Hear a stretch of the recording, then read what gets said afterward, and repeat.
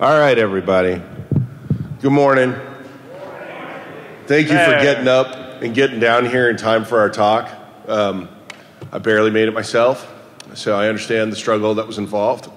My name's Tom Cross, and this is Colin Anderson, and we're going to talk about the new export controls that are proposed for Intrusion Software.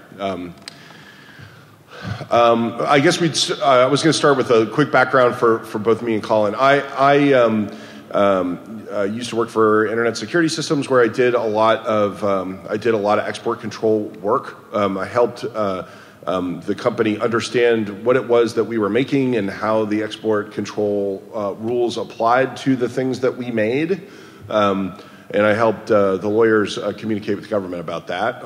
In addition, I did a lot of vulnerability research work and managed vulnerability researchers. And so I know a lot about vulnerability disclosure, and I can see some of the consequences that the regulations may have for researchers. Sure. I'm Colin Anderson. I'm a network researcher based in Washington, D.C. I've done a lot of work on looking at the structures of network controls, patterns of network performance, and especially as they're applied to issues such as internet censorship. Being in D.C., which is a scarce place for people with a technology background, that's also afforded some interaction with the policy landscape. And so as a result, for the past 5 years or so, I've looked at issues that are sort of rolled up under the umbrella of internet freedom, including things like circumvention tools, anonymity online, and in addition to export controls and sanctions on the flow of basically surveillance and censorship goods. So I knew that this stuff was coming down the pipe. Months ago when the DEF CON call for papers opened. And it was something that concerned me. I knew that the United States government was going to implement it at some point. I didn't know when. I felt like it was something that the community needed to understand better. And I ended up having a conversation with Colin about it. He's one of the few people who was writing about this before the United States decided to publish their implementation.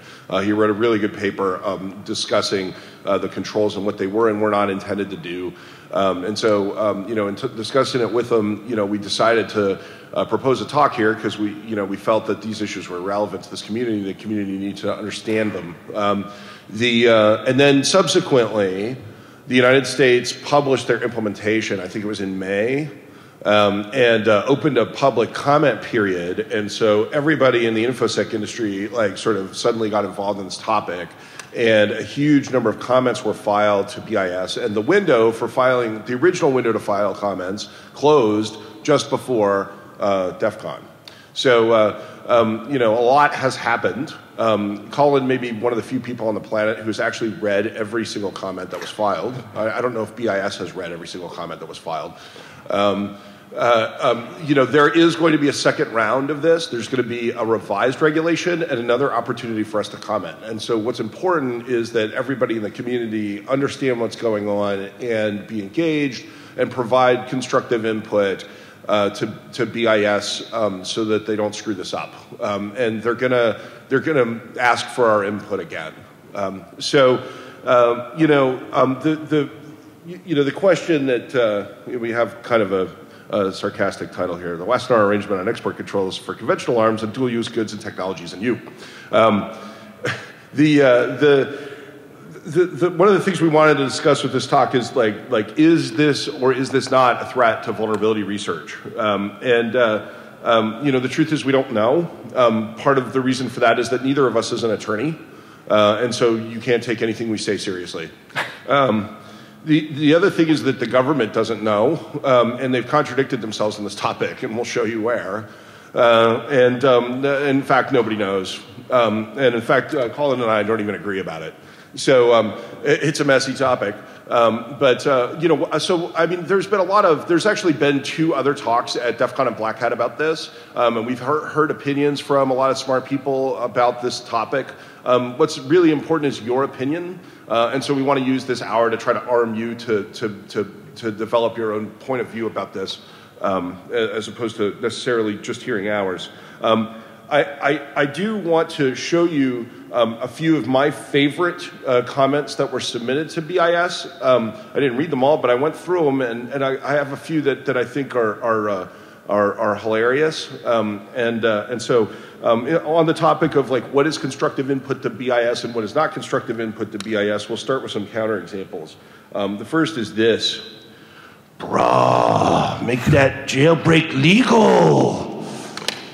So BIS does not care how many people file comments, and although I agree with the sentiment expressed here, it's not terribly persuasive, and so it helps to have arguments along with your opinion. The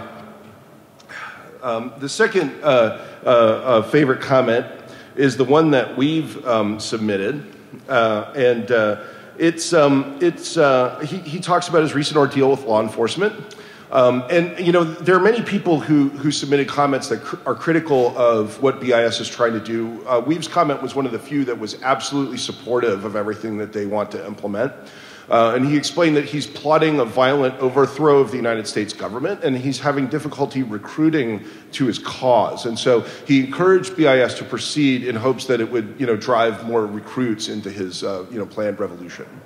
You know, I personally, I don't often plan violent overthrow of the United States government, but when I do, I usually keep it on the DL until we're ready to roll. The third favorite comment is from Raytheon.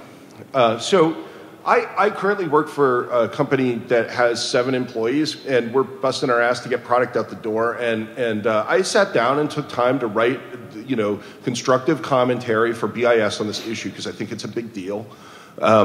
The Raytheon is a 60,000 employee federal government contractor with full-time attorneys that work for them. They filed a single page in which they explained that they want an extension on the time window to comment because their dudes are on summer vacation. So this is now a new life goal for me. I hope to, in my life, become so powerful that I can tell the Department of Commerce to hold off on a regulatory issue because I need to take vacation. So no, these comments are not particularly helpful, but perhaps at the end of the talk we can show you the kinds of comments that will be helpful. You know, first we want to talk about the basics, like what is the problem here? Why is this even happening? And for that, I'm going to turn over to Colin. So I probably can't go close to that. Yeah. So part of the reason, I'm sure that several of you have attended all 3 now of the presentations, and the idea is to give a common core, because we need to be able to start to speak to what the issues are, what the language has been. And there are a lot of complexities to this issue, and in fact, I think no one's really talked about the full lead up to it, what people are trying to control, and what the language even says. There's been a lot of assumptions, a lot of hyperbole, some of it true, some of it untrue, all driven by the complexities of this regulation. But we should take a step back very briefly. The source of this is obvious. The reality is that surveillance is becoming a multi-billion-dollar industry provided to foreign governments, used against questionable targets on a continual basis. Change slides. You know, there's no greater example of this than the hacking team incident. What you have is a company that was based in Italy that was selling both to the FBI, but also despotic governments around the world without necessarily any sort of precondition on those sales. Anywhere from Bahrain, which regularly arrests dissidents, legitimate dissidents, to Ethiopia, to Sudan, who's under an arms control treaty. While a hacking team had made the assertion that they had sort of a human rights due diligence process, so did FinFisher. We later found out that the chair of FinFisher's ethical review committee was the CEO of FinFisher himself. And so not really necessarily an independent arbiter of what is a legitimate transaction or not. In the case of hacking team, while there was an Italian attorney who was, I think, very effective at actually writing out some of these issues, by and large, these recommendations were ignored. But I want to focus on one thing, which is what happened in Hacking Team especially was that Hacking Team's products were being used to compromise not only legitimate targets, or rather, not only counterterrorism, but also legitimate democratic activists, but not only domestic democratic activists, but actually international activists. And so there's nothing that's going to invite regulation from governments more than having their own citizens being targeted by these items. So this becomes a product of this sort of drag of unregulated space being used in creating increasingly visible sort of breaches of privacy around the world. So much so that this became a point in even congressional testimony from intelligence officials on the sort of threats that intelligence officials are seeing online. So, I mean, I think that this is an issue that lots of people in this community care about. We don't like to see surveillance technologies used by oppressive regimes. A lot of this community has to do with fighting that on different levels. Really, so that I think that most of us agree that this is bad. The question is, what is the best way to combat it? And also, are there ways to create a rule for export control that combat it, that don't also have negative consequences for other important things that we want to do? You know, often creating a new regulation creates more problems than it solves, as people in this community are very familiar with. You know, what so we want to provide some background here. You know, what is the Wassenaar Arrangement? The Wassenaar Arrangement is an international agreement regarding the export of dual-use items.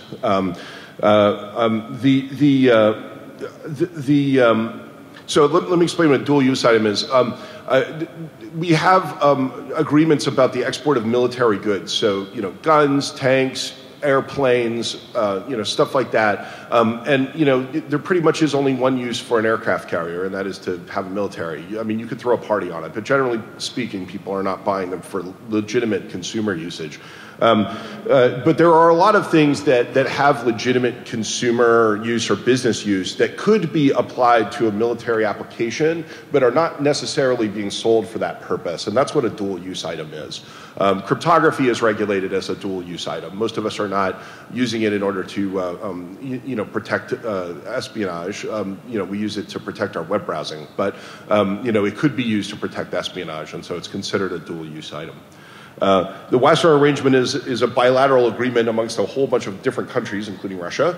They all agree that they're not going to, you know, allow certain kinds of commodities to be exported outside of their country, except in certain circumstances. So it's important to understand that there's two tiers here. So the Wassenaar Arrangement agreed to some controls on intrusion software back in 2013. And all of the countries that are members of the Wassenaar Arrangement are thereby compelled to implement this agreement. And so the United States, being a member, is now compelled to implement an agreement. And then BIS, as part of the Department of Commerce, is attempting to implement this in the United States. And so there's a discussion that's happening where BIS has published their suggested implementation and asked for comments about that implementation. You know, they're open to discussion about that, but having a different discussion where we say, well, let's go back and change what Wassenaar agreed to is a much more difficult thing. It's easy for BIS to change. It's more difficult for Wassenaar to change. And that's an important dynamic in this discussion that people need to be cognizant of.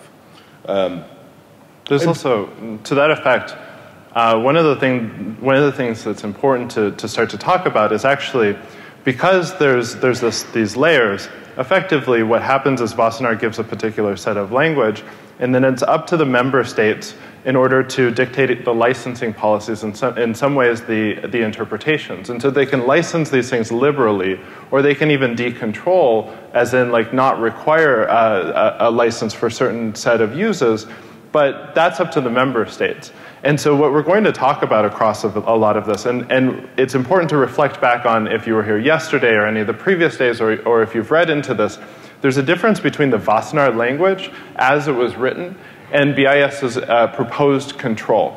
And so we have to dissect the two, because you look at things like rootkit and 0-day, a lot of people have fixated on the use of these terms, the undefined use of these very nebulous terms, but those aren't originally in the Wassenaar language.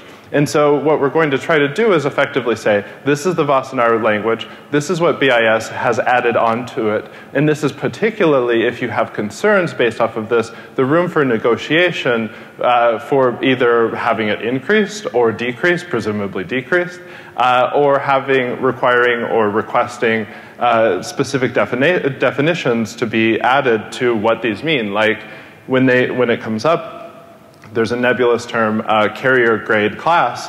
What is carrier grade class? If you are interested in that, recommending to BIS, this is what carrier grade class is. Clarification such as that. So this is a picture of me at DEF CON 4. Wearing a T-shirt that had RSA implemented in Perl, which at the time was considered was on the U.S. munitions list, you couldn't export it outside the United States. It wasn't considered it was considered an arm, today, the export of arms are controlled by ITAR, which you've heard a lot about, and they are, ITAR is operated by the Department of State. And so if you want to export something which is considered an ITAR commodity, you have to work with the Department of State in order to be able to do that. Dual use items are not controlled by the Department of State. They're controlled by the Department of Commerce. The reason is that Commerce tends to be more friendly to business interests than the Department of State. Encryption is currently controlled by the Department of Commerce and the EIR. So I just wanted to clarify that distinction because we talk a lot about ITAR in this community, it's important that people understand the distinction between the dual-use items that are controlled by the EAR, the Export Administration Regulations under the Department of Commerce, and arms which are controlled under the Department of State. The new intrusion software controls would fit under BIS and not under Department of State. So another thing that a lot of people think in this community is that there are no export controls on cryptography anymore. We won the crypto war. I guess it's a matter of opinion. We did win a lot in the crypto war, but there still are export controls on cryptography. People do get prosecuted for violating export controls on cryptography. So this example is from 2014. An Intel subsidiary paid $750,000 for an unauthorized encryption export. It used to be in the 90s that if you wanted to export cryptography, unless it met certain characteristics, the answer was usually no. And so you could ask the government and they would say no. Today, you still have to ask the government, generally speaking, but the answer is usually yes. That's a huge distinction in terms of what we're able to do, but the bureaucratic load of having to talk to the government about it is still there. It doesn't really have a big impact on our community, though, because as a consequence of a lawsuit that the EFF filed, Bernstein versus DOJ, they argued that source code is speech, and that when you publish source code, you're engaged in a First Amendment protected activity. And as a consequence, we have an exception for open source software called license exception, TSU, which allows you to, when you put source code out on the internet, it can be exported without a license. Now, you are supposed to notify BIS that you've done it. You're supposed to send them an email with a link to the place where you put the stuff online. But other than that, you're good to go. You also email the NSA.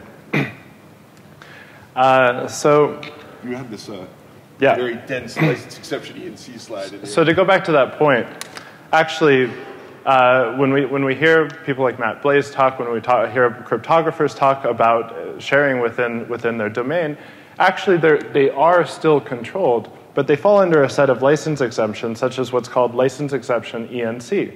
Actually, license exception ENC is very dense and complicated, and really no one understands it. And to refer back to the settlement that was initially talked about, the crypto rules are not generally enforced. The case in which there was a $750,000 fine was actually an Intel subsidiary, Wind River, exporting to the People's Liberation Army of China.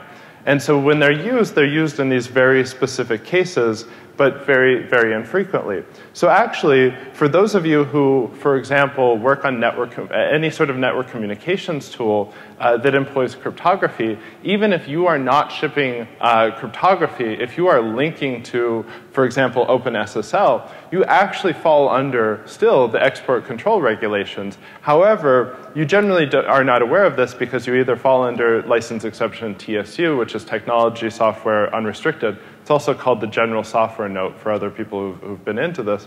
But you also fall under this dense category of controls.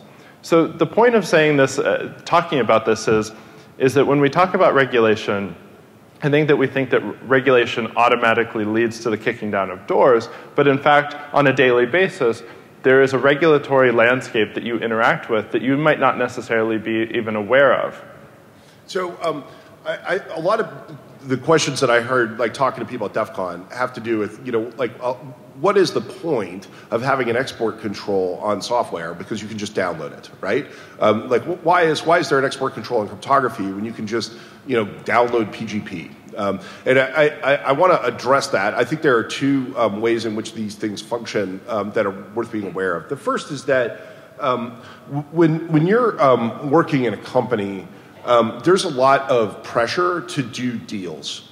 So you get somebody who comes in and wants to buy your product, and the sales guy is financially incented to do the deal, and the channel partner is financially incented to do the deal, and the management team is financially incented to do the deal, and the shareholder is financially incented to do the deal, and you're this guy who stands up and says, guys, I don't think we should do this deal because the customer is threatening the national security of the United States.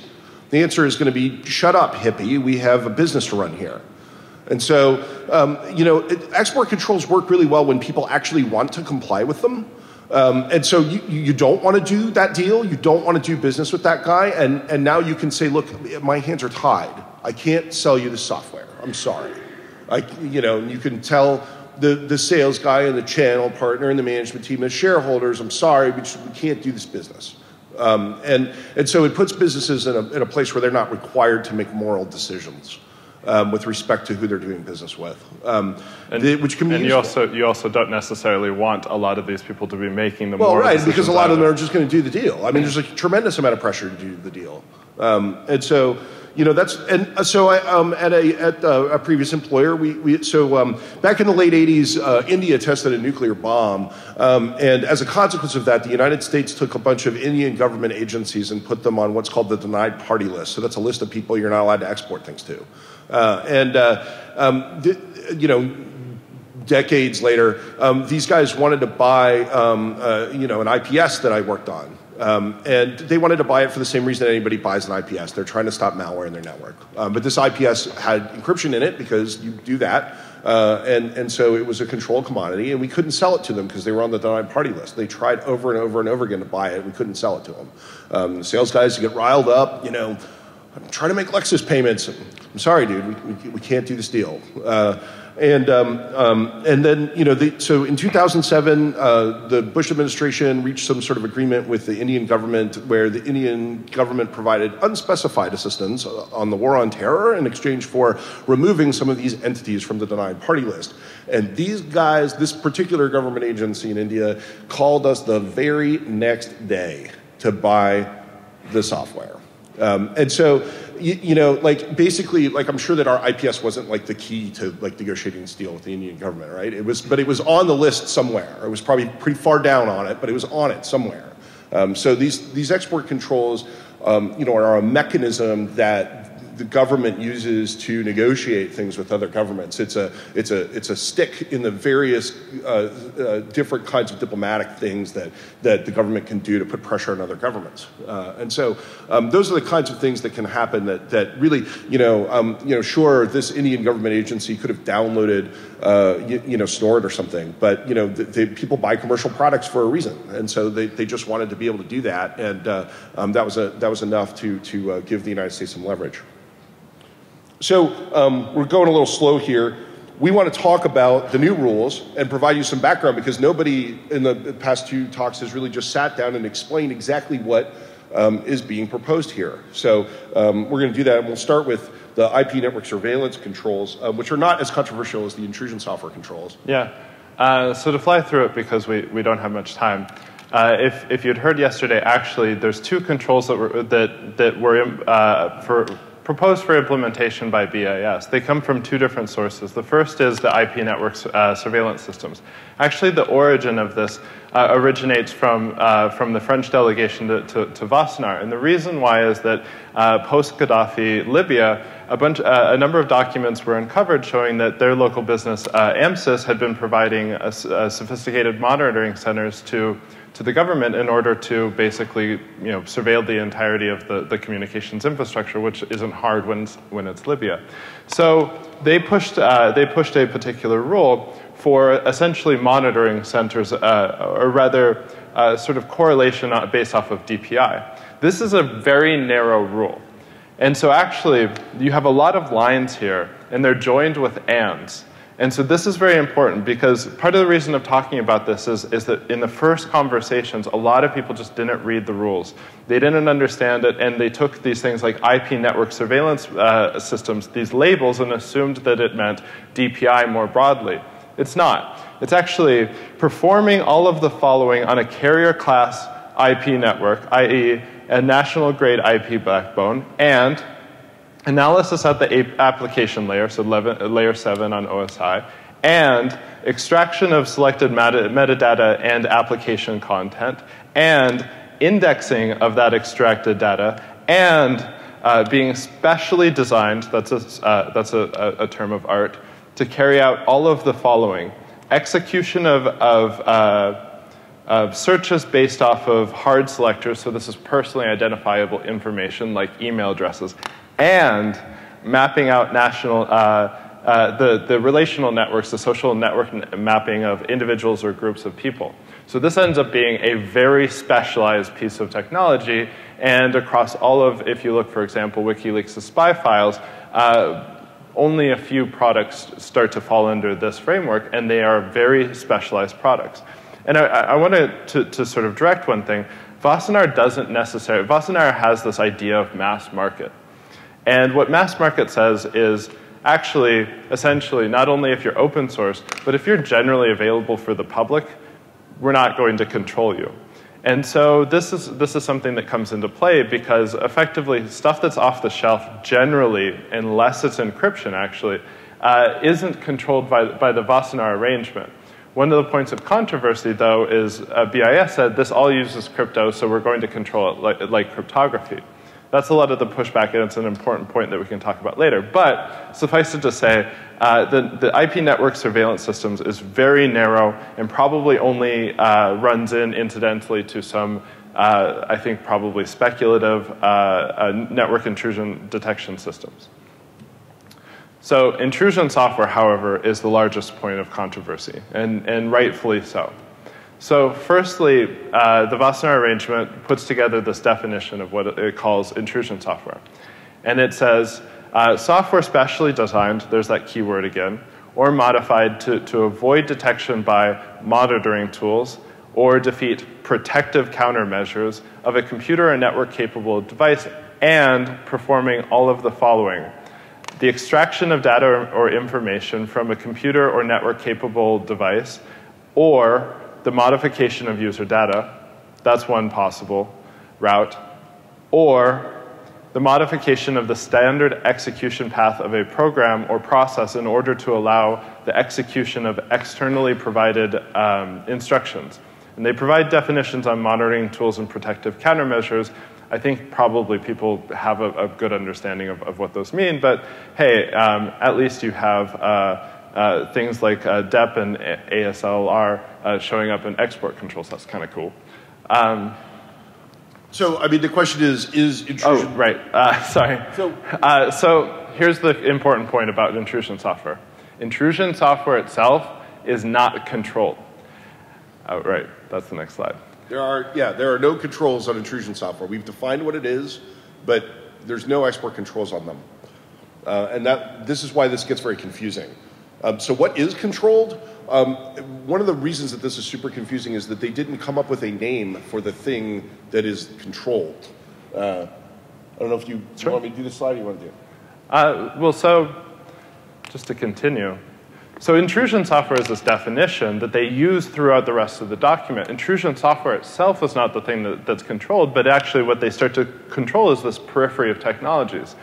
And the reason they did this was actually pretty smart, which is they said, firstly, the biggest problem is if we can control, this came out, by the way, out of the UK delegation to Wassenaar, and the reason why is because they had been, Finfisher had a presence in the country enough so that they had to start figuring out how to control Finfisher.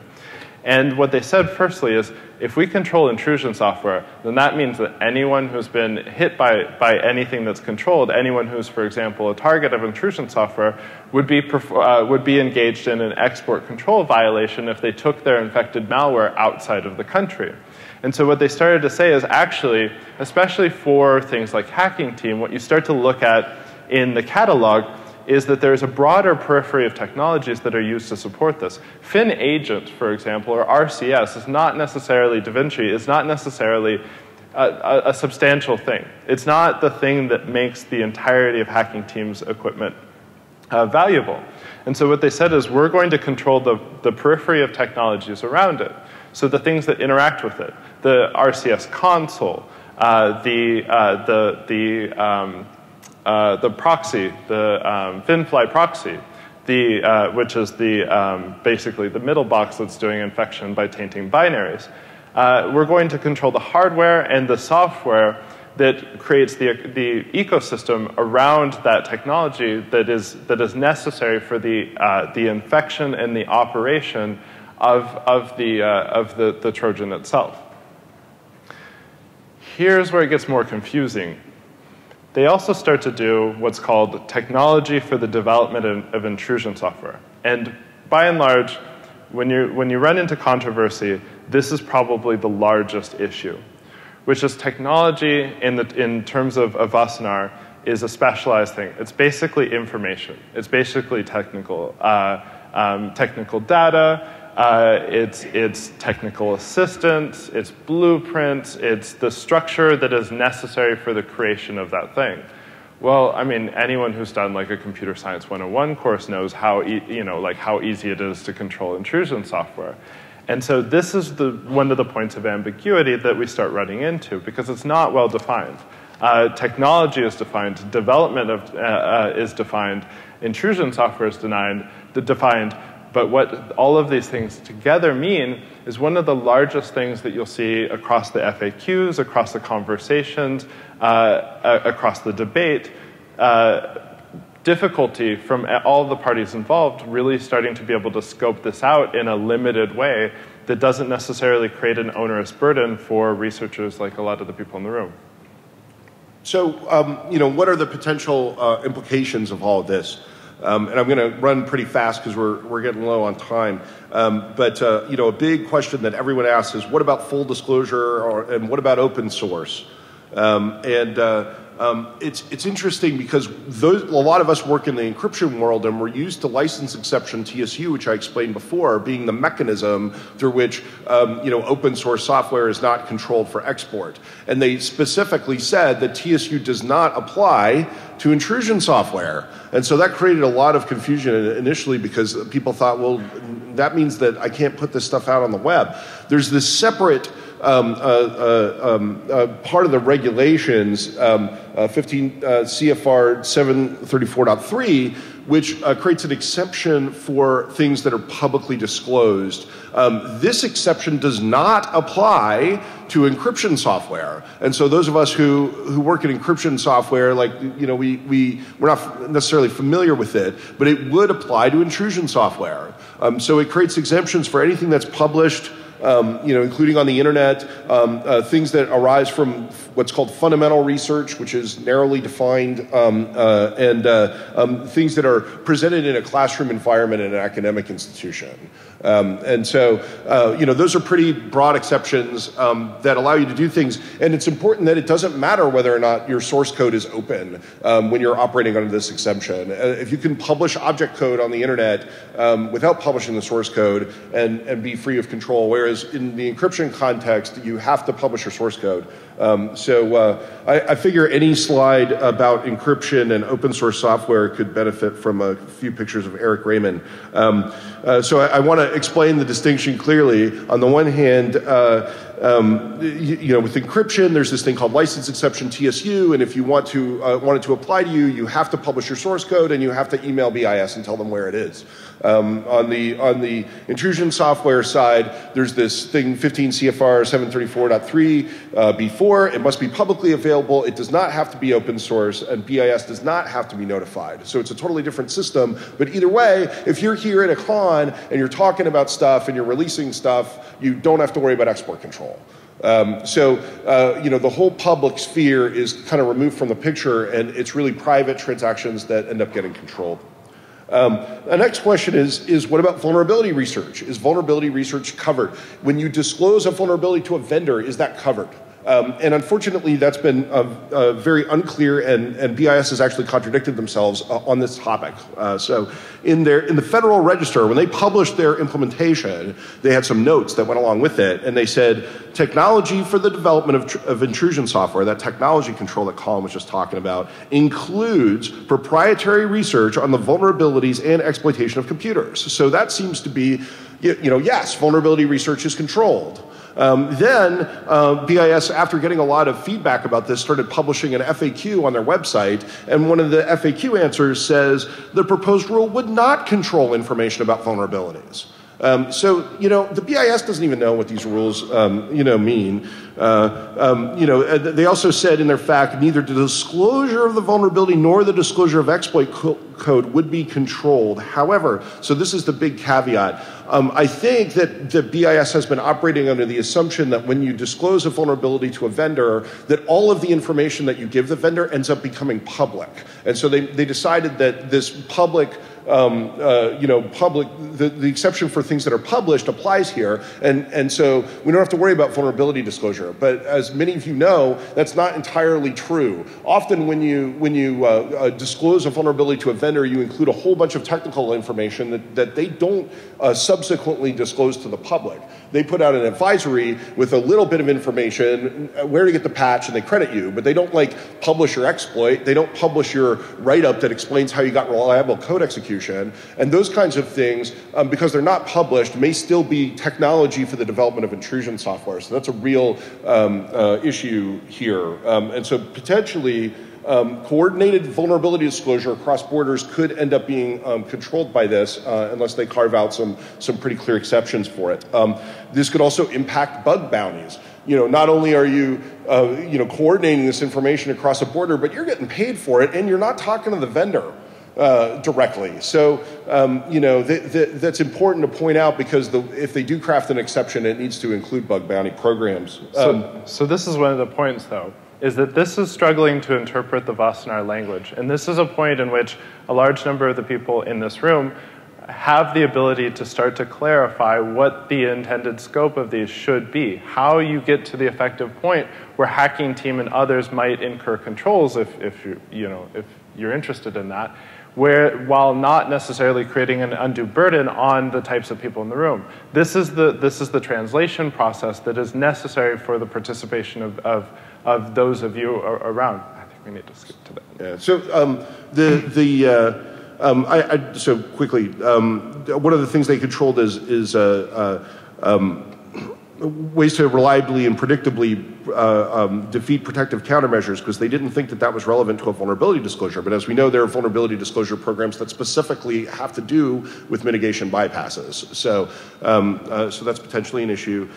Sharing exploit toolkit samples is potentially controlled. In their FAQ, they said, exploit toolkits, would be covered under the proposed rule, and there's no license exceptions for them. So those of us who work in the InfoSec industry, they'd find these things and pass them around on private mailing lists so we can make sure our tools detect them. Potentially that activity could be controlled, at least under their initial pass in interpreting this.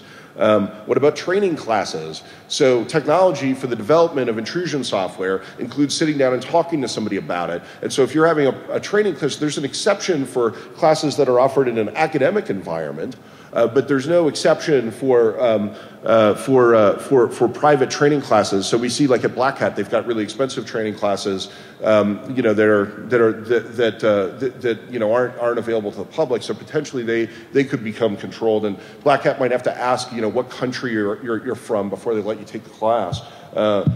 Traveling outside the United States. So there's a specific exemption that applies to encryption software. If it's on your laptop for personal use and you're traveling outside the United States, you don't have to worry about export control, as long as you're going to bring it back and you're not going to disseminate it when you're over there. But they didn't apply this exception to intrusion software. So if you had Metasploit on your laptop or Core Impact and you traveled outside the United States, potentially you might you know, have illegally exported the software in doing so, even if you don't give it to anybody else. If you have foreign coworkers in your office, you know, telling them about you know, exploiting a vulnerability or giving them access to tools like Core Impact, you know, may potentially violate these rules because they're foreign nationals, and so it's considered an exploit. But that's also an idiosyncrasy of the U.S. regime. This notion of deemed exports is something that only exists in the U.S. And that's one of the things that I think people have run into that they didn't necessarily understand. You know, so debuggers and exploit generators is a question that people have brought up. If it's specially designed for the generation of intrusion software, it may be controlled. Most debuggers aren't, but some are. Jailbreaking software could potentially be subject to export control. And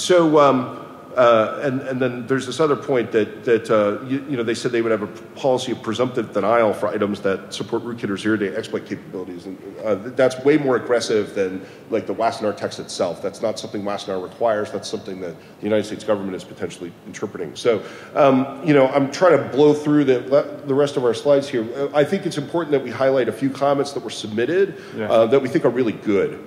So we've run out of time. And this is because in 45 minutes, we couldn't even get through the entire scope of the rule. It's complex, and we know it's complex. There's a lot of resources that are available, and there are specific points that people are going to incidentally run into.